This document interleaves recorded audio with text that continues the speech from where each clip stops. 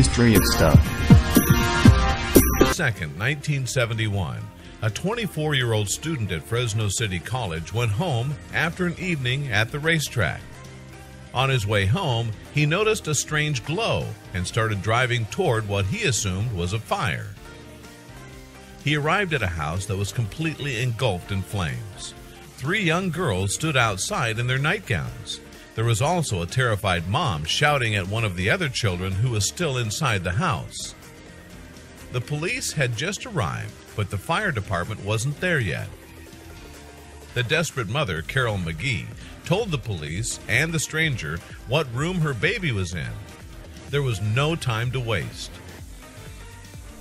Since the only people at the site were the police and the young college student, the police broke a window and hoisted the college student into a smoke-filled room where the child was supposed to be. The stranger found the baby and picked him up. Thankfully, the baby was completely unharmed. The young hero left through the window and then climbed out of the burning house. Everything went well, except that he was cut by the glass shards on the broken window. Moments later, as the mother gratefully hugged her child, the mysterious student disappeared. At that moment, the ceiling collapsed and the child's room was swallowed by flames. The young man who saved the baby returned to his life and never heard anything more about the baby he had saved. The local newspaper wrote a piece about the horrible fire, but they had no information about the mysterious Good Samaritan who saved the baby that night. A friend of the stranger contacted the newspaper to inform them that the mysterious student's last name was Freund. However, the family couldn't find the mystery hero, and they never got to say thank you. When Cindy Farr Gutierrez, one of the little girls who had been outside in her nightgown that evening, wrote about the childhood fire for a class assignment, something happened. She wrote a letter of thanks and sent it to the local newspaper, the Fresno Bee, and requested that they publish the letter as an advertisement. If the student named Freund still lived in the area, maybe he would see it.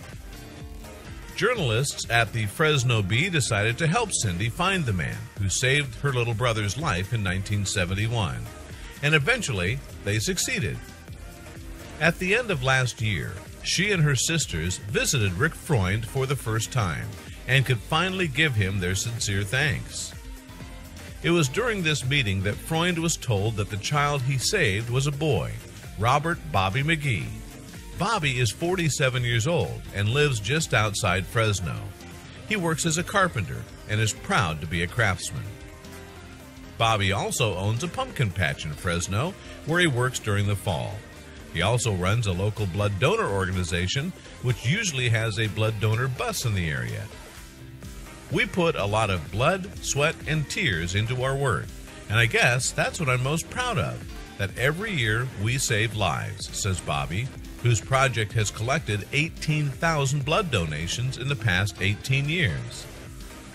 Shortly after that first meeting with his thankful sisters, Bobby and his family met with Rick Freund in a restaurant. Bobby learned that Freund served in the Army as military police and owns a trucking company.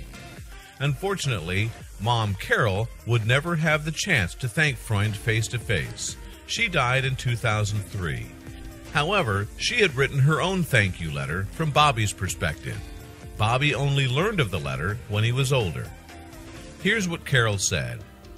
"You saved my life and disappeared before my parents could express their gratitude. Some heroes may not want to be thanked. A thank you isn't enough for saving my life, but I know that Mom and Dad will do their best to teach me what's right and wrong and to follow your example. You saw what needed to be done and you did it. We will never forget you. Bobby."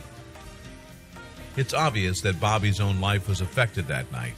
He works to save lives, albeit in a more organized way. For Rick Freund, it would not be the first time he was a hero in the right place at the right time. In fact, he rescued another stranger using the Heimlich maneuver and also saved a man's life using CPR at a funeral. The same thing happened a few years later, but that time, Rick rescued a man in cardiac arrest while they were out hunting.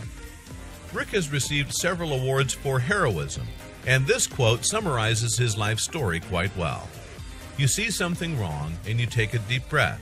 When you see that no one else will help, then you go in and do it.